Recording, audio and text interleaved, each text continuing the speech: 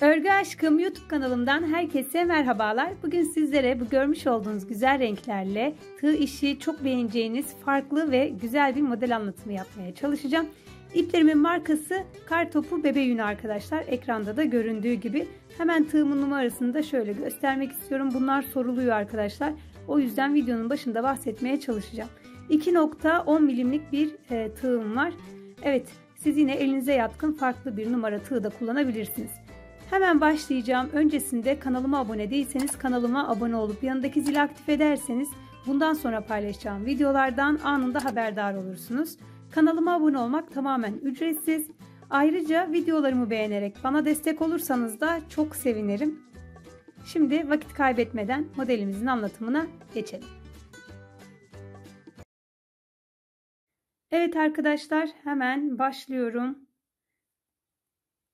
Evet, çok farklı bir model yapacağız. Onu başta da söyledim. Gerçekten değişik bir model olacak. Bakalım beğenecek misiniz? Sıkılama zinciri çektikten sonra 1, 2, 3 zincir çektim. Tığımın üzerine aldım. 1, 2 ya en alttaki zincire batıyorum. Bakın ilk yaptığımı. Battım, çıkarıyorum. Bir zincir çekiyorum. Sonrasında bu 3 taneyi çekiyorum. Tekrarlıyorum, bakın tığımın üzerine aldım. Şimdi bir alttakine, şu 3 tanenin altındaki bakın 1 ve bunun arkasında bakın bir tane daha var, 2 katlı olarak batıyoruz. Bu şekilde batıyorum. Şöyle göstereyim, bakın. Battım, çekiyorum. Önce bir tanesini çıkarıyorum. Bu şekilde. Sonra 3 taneyi çekiyorum.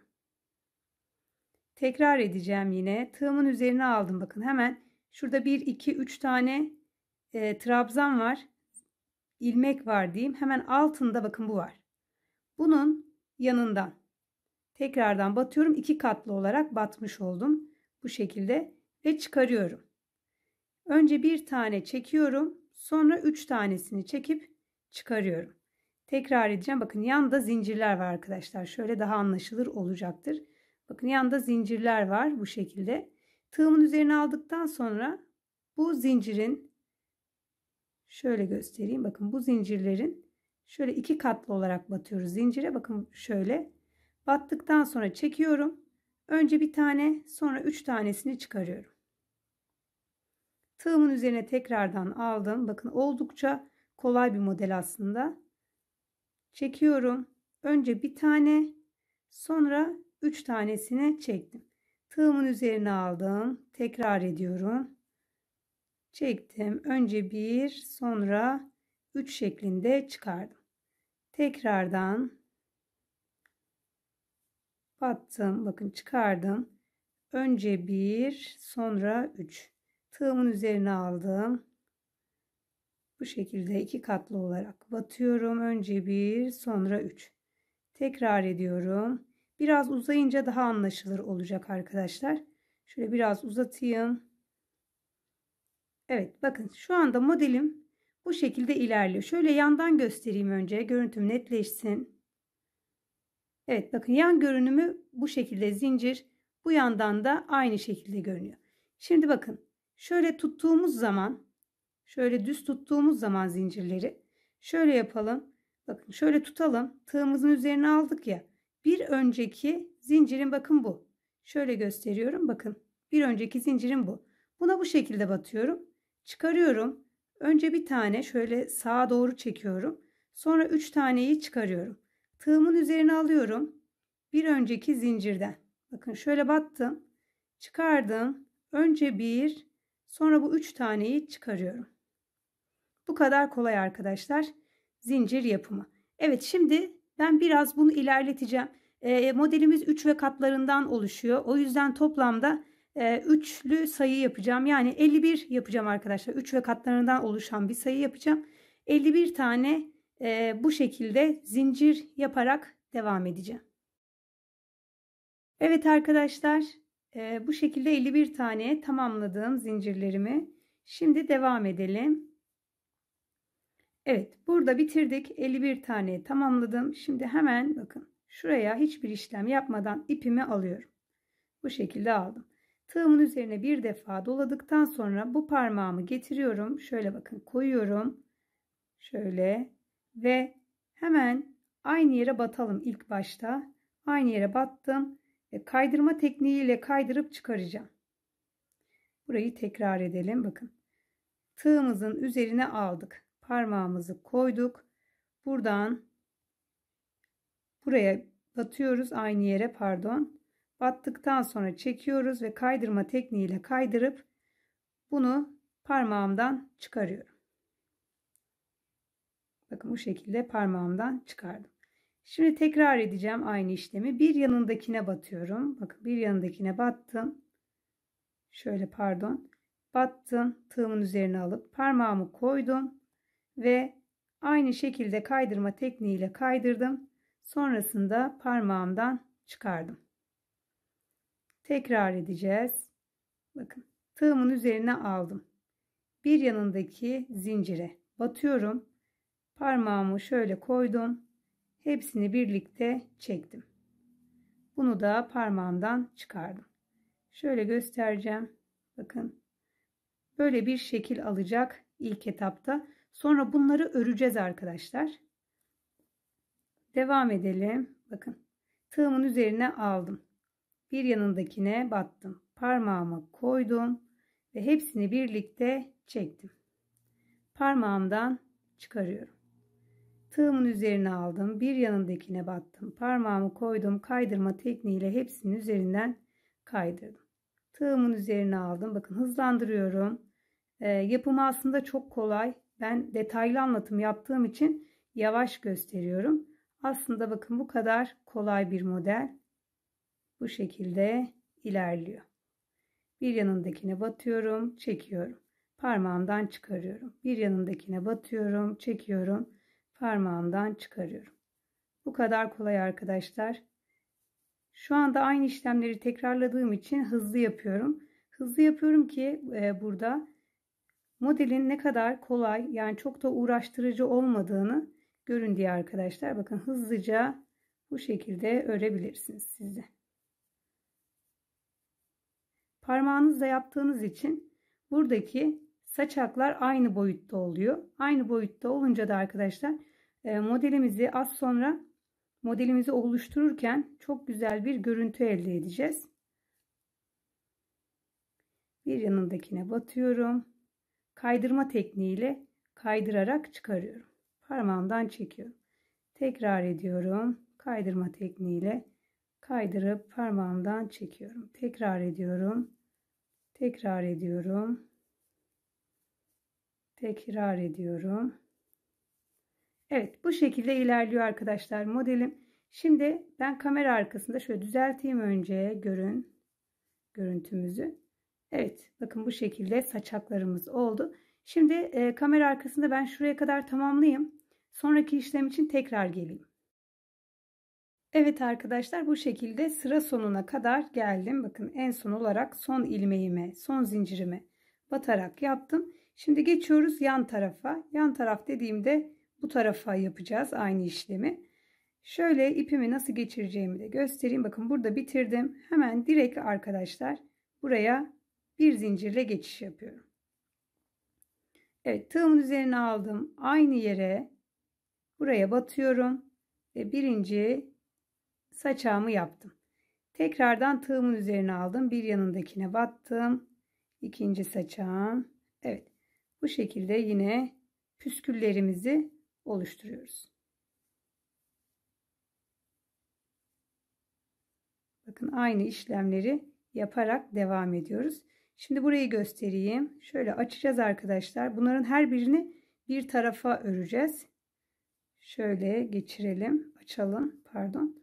Evet, şimdi bu sırayı da aynı şekilde devam edeceğiz. Bakın bu tarafa püsküllerimizi yapıyoruz şu anda. Şu an biraz çok karışık görünüyor ama arkadaşlar az sonra bunları toparlayacağız. Daha güzel bir görüntü elde edeceğiz. Kamera arkasında burayı da tamamlayayım arkadaşlar.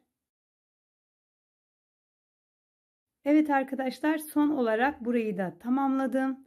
Şimdi buraya bir zincir çekiyorum, sıkılıyorum ve buradan ipimi kesiyorum. Evet, modelimiz bu şekilde hazır. Şimdi bakın kamera arkasında da bir tane yapmıştım. Şöyle göstereyim. Ve modelimiz bu arkadaşlar. Şimdi buna nasıl birleştirdiğimi ve sonrasında bu kısmı göstereceğim arkadaşlar. Bu tarafları nasıl kapattığımı göstereceğim. Zaten bu taraf bu şekilde oluyor. Bu kenar saçaklarımızın sonuna geldiği zaman birleşmesi gerekiyor. Şimdi onları da göstereceğim. Hemen şöyle başlayayım arkadaşlar. Evet arkadaşlar, sıradaki rengim beyaz. Beyaz olduğu için beyazla devam edeceğim. Bakın şöyle önce beyazdan alacağım. Pardon. Şöyle 3 tane beyazdan aldım. Bakın şöyle tuttum. Düzelttim ve 3 tane beyazdan aldım.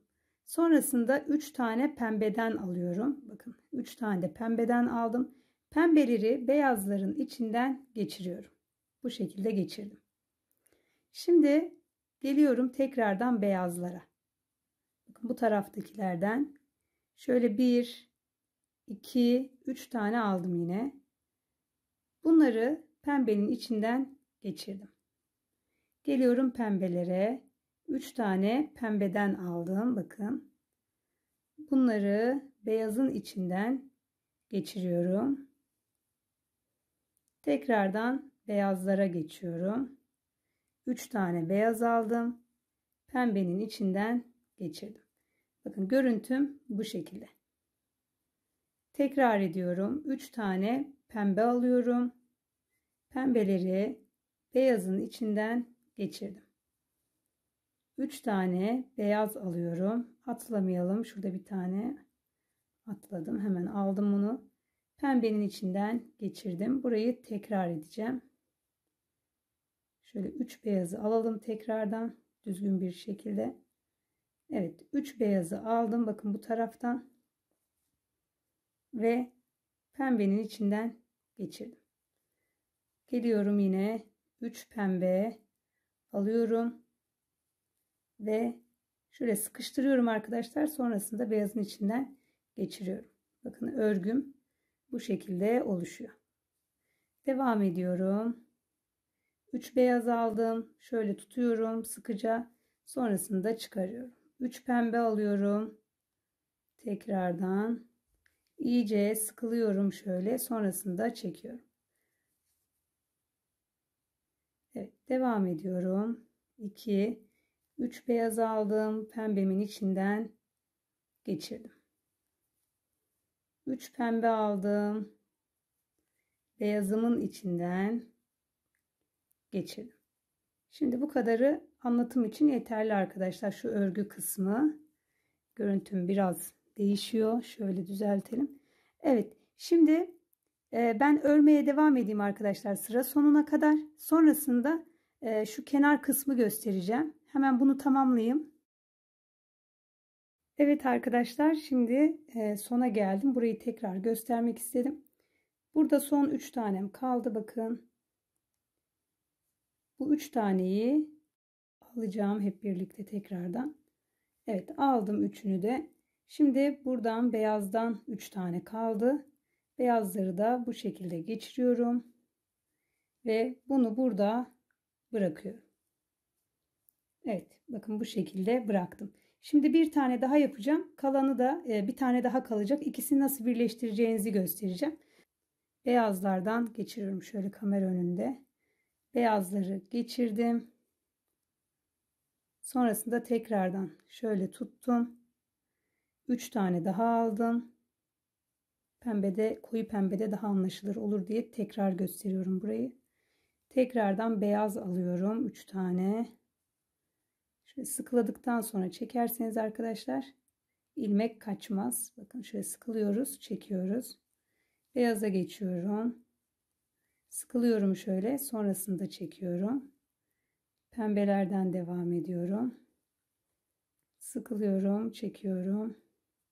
Beyazlardan devam edelim. Şöyle düzelteyim. Evet, sıkıladım, çektim. Tığımı çıkarayım. Şöyle buradaki örgüyü de göstereyim arkadaşlar. Bakın buradaki görüntümüz zikzak görüntüsü oluyor. Burası bu şekilde. Burada bir işlem yapmamıza gerek yok. Ama az sonra şu bitiş kısmında bir işlem yapacağız. Hemen ben bunu da tamamlayayım. Bitiş kısmındaki işlemimi gösterip videomu sonlandıracağım. Evet arkadaşlar, şimdi gelelim bu kısma, nasıl bu kalan kısımları nasıl birleştireceğimize. Şöyle bir düğüm attım. Aslında burada son yapacağınız parçada arkadaşlar, burada ipinizi kesmeyin, uzatın. Hani burada bitirdikten sonra ipi kesiyoruz ya, uzunca bir ip bırakın, buraları dikmek için kalsın. Şöyle ortadan geçireceğim buradan ve sağlamlaşsın diye şöyle ortadan geçirdim. Şimdi bu kenara alıyorum ipimi. Bu şekilde. Şimdi şöyle 3 tanenin içinden aldım ve buraya ortaya doğru bakın çektim. Bu 3 taneyi alıyorum. Bunu da şöyle birleştirdim. Bakın burası bu kadar kolay. Birleştirdikten sonra ipimi dilerseniz ipinizi arkaya doğru alın. Dilerseniz de şöyle öne doğru alın arkadaşlar. Bakın bayağı öne doğru içinden geçiriyorum. Şöyle geçirdim ve bakın buradan çıkardım. Burayı iyice sağlamlaştırdım. Tekrardan yanından batıyorum. Yine içinden geçireceğim ama bir yanından. Şöyle ip yürütüyorum. Bu şekilde arkada düğüm olsun istemiyorsanız böyle yapabilirsiniz. Evet, iyice sağlamlaştırdım. Ve buradan ipinizi kesebilirsiniz. Artık iyice sağlamlaştı arkadaşlar. Aşağıya geçirelim. Açılma yapmaz burası. Evet, kenar kısım birleştirmemiz de bu şekilde oluyor. Beyaz da çok belli olmuyor. Şöyle pembelerde göstereyim. İpimizi buradan kestikten sonra arkadaşlar burada işimiz bitiyor. Buradan ipimizi kesiyoruz. Şu an yanımda makas yok, kesemedim. Hemen burayı göstereceğim şimdi. Şöyle bu kenarı dilerseniz buradaki gibi tek taraflı yapıp bitirebilirsiniz. Ama dilerseniz de böyle bir görüntü verebilirsiniz yine. 3 tanesini aldım bakın. Sonra tekrardan 3 tane alıyorum. Bu ikinci aldığım üçlüyü birinci üçlünün içinden geçiriyorum. Tekrardan 3 tane aldım. Geçiriyorum. Bakın tekrardan 3 tane aldım. Geçirdim. 3 tane aldım. Geçirdim.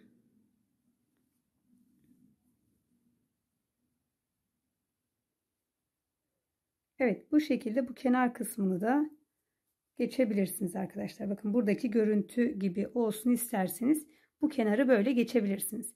Evet, hemen burayı da tamamlayayım. Ve modelimiz hazır arkadaşlar. Şöyle göstereyim. Bakın çok güzel bir model oldu. Şu taraftan göstermek istiyorum. Bakın bu kenarı çok güzel oldu.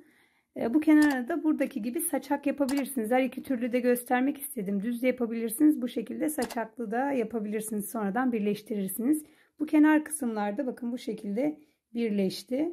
Evet, burası da aynı şekilde. Beyaz da çok belli olmuyor. Aynı şekilde birleştirdim. Evet, ve arka tarafını da göstereyim modelimin. Arka tarafı da bu şekilde oldu. Evet arkadaşlar, nacizane anlatmaya çalıştım. Umarım faydalı bir video olmuştur. Bu modelden çok güzel battaniye olur. Çok güzel yelek olur. Farklı ipler kullanarak farklı yerlerde değerlendirebilirsiniz bu modeli. Evet, böylece bir videonun daha sonuna gelmiş oldum. Beni izlediğiniz için çok teşekkür ediyorum. Yapacak olan arkadaşlara şimdiden kolaylıklar diliyorum. Videomu beğenmeyi ve kanalıma abone olmayı unutmayın. Başka bir videoda tekrardan görüşünceye dek kendinize çok iyi bakın. Hoşça kalın.